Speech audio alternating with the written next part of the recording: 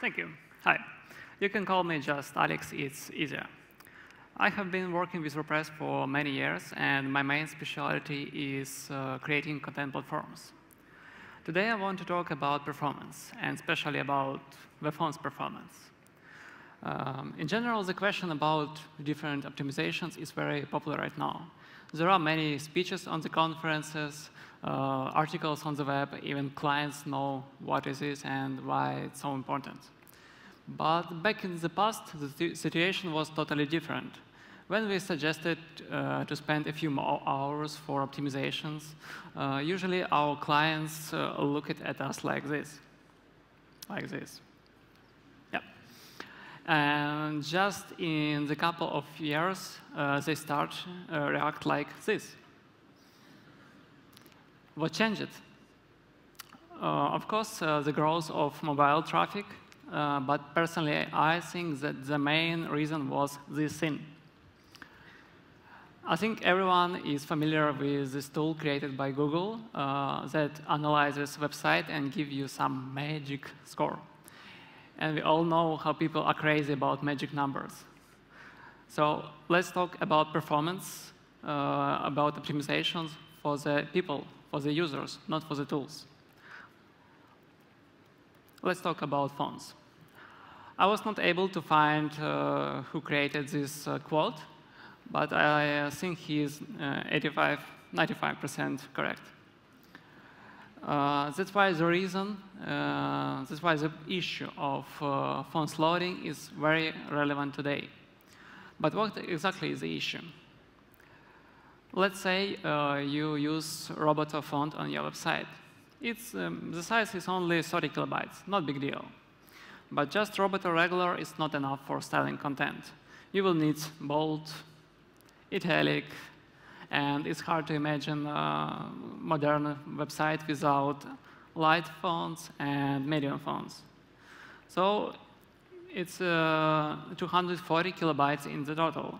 It can take up to 3 seconds to load on regular 3G. Quite a long time. And it's only one font. Usually, there are 2, 3, or more fonts on a website. So it's a big issue. What actually browsers will do during these 3 seconds? There are 2 algorithms. First is flash of invisible text. It's used by most of all popular browsers. The idea is that browser makes text invisible while font is loading. So even if your site very light and optimized, your users will not able to see content for a few seconds more while font is loading. As you can see on the screen, content is loaded in 1 second, but we can't see it. And agree, it's not the best user experience. Second algorithm is flash of unstyled text. It's still used by some browsers. The idea is that browser uses local fallback font while custom font is loading. In that case, user can see content immediately, but when custom font is loading, it will replace fallback font, and it's very noticeable. Since different fonts have different sizes of symbols, whole layout will be changed. So if you already started to read the content, you will lose the focus, and it's very annoying. I hate this. So how to deal with these problems? There is no universal solution, but I can recommend 3 ways. First one is to use web-safe fonts only. Of course, it's almost impossible in our days, but in some cases it's acceptable. For example, news websites. Second option is to use web-safe font on first visit and load custom fonts in the background. So on the next visit, fonts will be already in cache, and you don't have these problems. And third option is to load font progressively. I will tell more about the last option.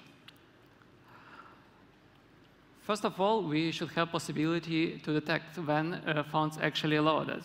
There is a native CSS font loading API, but the browser support is still very bad. Mostly developers use Web Fonts Loader, maintained by TypeKit and Google, or more lightweight version FontFace Observer. The idea is to use web-safe font while custom font is loading. So, in other words, just emulates Flash open-styled text. It's very important to find web-safe fonts very similar to your custom font to reduce this ugly flash effect. The best practice is also to get font even more similar by adding special CSS properties.